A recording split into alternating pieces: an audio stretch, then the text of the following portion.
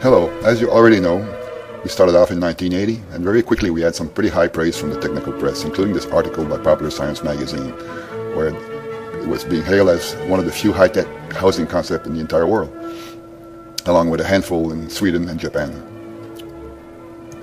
In 1982, we already had very good mastery of the machinery, the techniques to make these injected panels. We had a truly modern housing system with a great air distribution, a very tight shell, and one of the strongest advertised hurricane-resistive house in the world. Very soon our crews were called to erect houses all over the world, including in trade shows, where we quickly captured the imagination of the regular press and newspapers.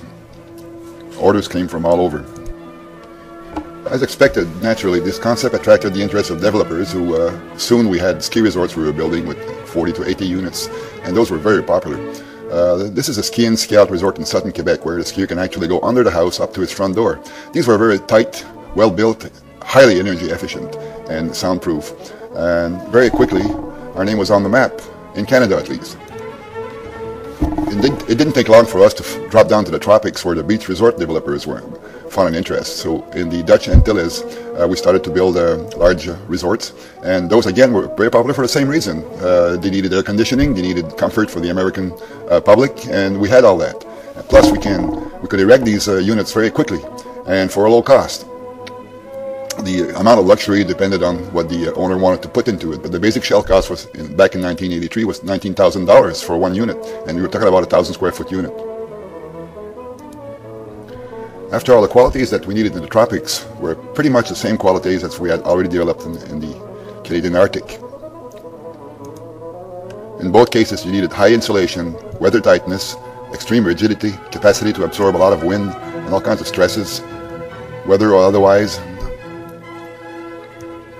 And we had already proven all that in Canada and starting to sell in the US too. In the mid-90s, our Canadian technology was already set up in a plant in New Mexico, selling to the US Rockies. We did a ski resort in Pajarito Mountain and several buildings involving these new technologies. This is when we learned to adapt to desertic and extreme environments where AC needs to be performed beautifully.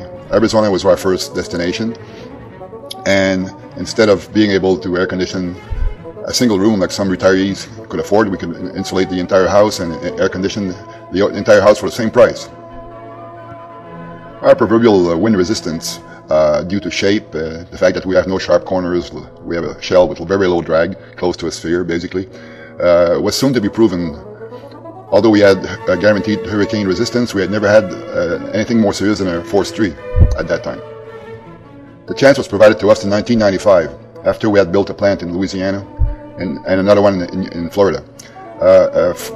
These houses were only damaged. The only damage on these houses were the balcony plastic enclosures, the railings.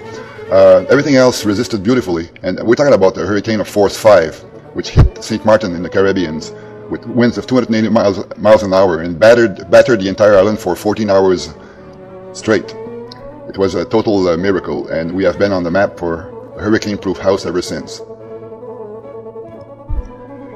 In the year 2000, we had a lot of units by the water, and we made a study to see what kind of resistance we would get from tsunamis who create a water rise that's up to 50 feet. In some cases, most of the time, it's limited to 15 to 20 feet on the water shore. Our conclusion is that it didn't take much to make them tsunami resistant. We had the height already, and the water penetration of the lower levels without damage was the thing to consider, following the Hawaiian Hilo protocol, in which if the water can go through the columns without stressing the entire house, you're okay, and the higher levels provide a safety exit for most people. Even standing on the balcony would save your life. So in 2005, we felt the need to adapt to different cultural idioms. We had to do a project in Vietnam, one in northern China, and we needed to adapt and be able to use local skills and talent in order to be able to fit in with the local construction. Also, we needed to get away from the stilt models and concentrate on the higher need for low slab-based models. We already had developed some very modern concrete delivery systems, which are now available in most countries, and we had modernized many aspects of our system to make it truly capable of adapting to the new millennium. We still needed to improve on the column systems to make it cheaper, And since then, we have been developing several patents which we cannot divulge because of the patent law. Not yet, anyway. But still, the following slides will show you where we're going with that. These are earlier versions of cheaper systems to build elevated construction without spending a fortune by using molds and different things. They all provide a cavity under the floor where you can store different things. This is a cavity that speeds up access and distribution of utilities, where you can put heat storage material like Tect salts and so on and so forth, and where you can always retrofit systems. Truly a modern concept. We were and we still are looking for medium height development structure for resorts and also for public housing. But basically the scope of this short movie you're going to see is the house on a slab, the simple, groupable, expandable in 4 directions, I should add, including upwards, concept with our panel system. We have done something to make the price come down drastically, and here's the purpose of our talk here.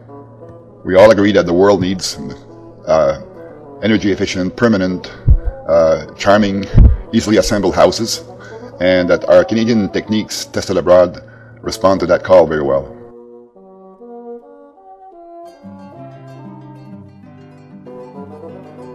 The final synthesis, the one we call Archimedes tree, is occurring right now in Mexico as we are speaking, and it involves the following keywords: price, strength, modularity, ease of assembly by low-skilled crews, exportability, high thermal efficiency, resistance to earthquake, hurricanes,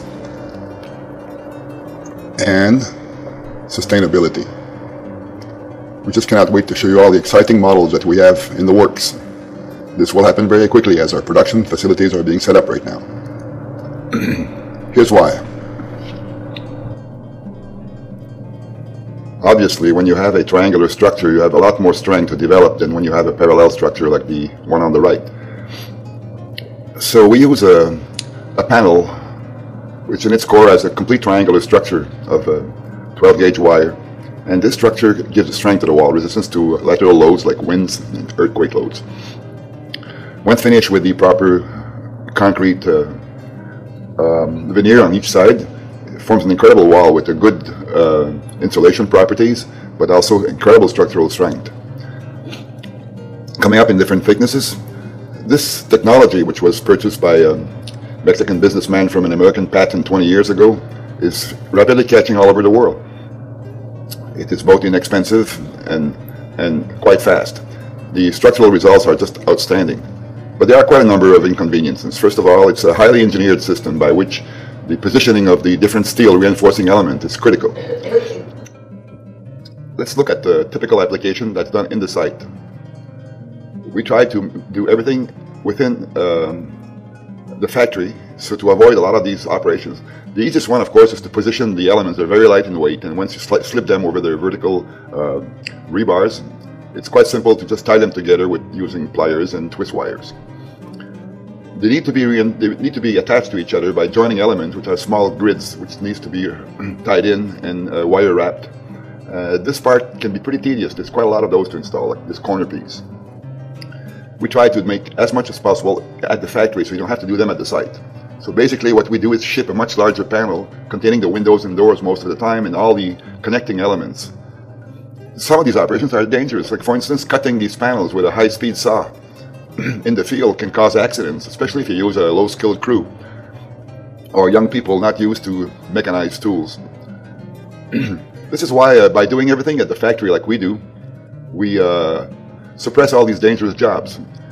Some of them involve positioning of precise elements at precise positions to develop the structural strength, like this header. This would be done at the factory within a jig that's very precise. Same as the positioning of this stop bar, which requires some skill. Now, a lot of these connectors require small pieces of armature which needs to be inserted. As you can see, these little vertical bars are inserted in melted areas. Now, to melt those trough, you need to use a torch. And using a torch, it can be dangerous. You can set fires, and a lot of people not experimented with could burn themselves. So this is done at the plant again. The wiring, the tubing, the plumbing material, pipes, all done at the factory, from precise jigs and from precise sub-assemblies. By doing it this way, we multiply the speed of erection by a factor of 10. And the control environment of a factory makes for very precise assemblies, which you cannot always get at the site. Same goes for ceilings. Ceiling panels have to be held temporarily by shoring. These are vertical posts, and these are costly and sometimes not available on faraway sites. When we export our housing system, we use a technique by which most of these roofing timbers are part of the final structures, forming great, good-looking timbers. This is an end wall. It's done with a torch. You have to burn into the foam and then put cement with a rebar. Again, this is done at the factory. Now, this part is done at the building site. You need to keep that stuff wet for a few days.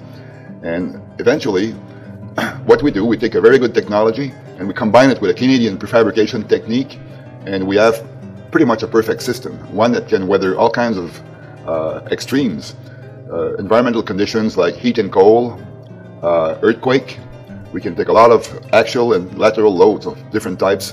We can take high wind loads, hurricanes, and also most of these houses could stand severe flooding, even tsunami conditions, as was shown with the recent tsunami in Indonesia.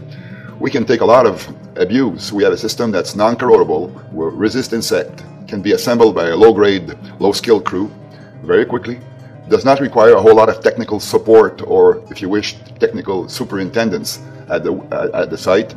Uses local materials like concrete, which are readily available in all countries of the world, and gives a final product that is truly permanent, yet fully green in the sense that it requires much less energy to cool or to heat in wintertime, and yet provides a very attractive house that is not a prefab job, as we say, but a fully permanent house done with prefab techniques.